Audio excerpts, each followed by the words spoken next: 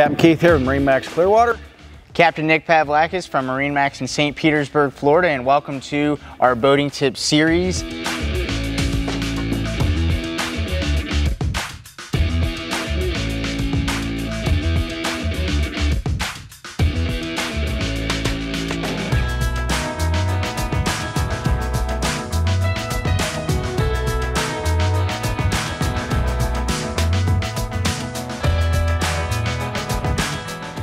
Let's talk about using an outboard four-stroke nowadays. These are all four-stroke engines.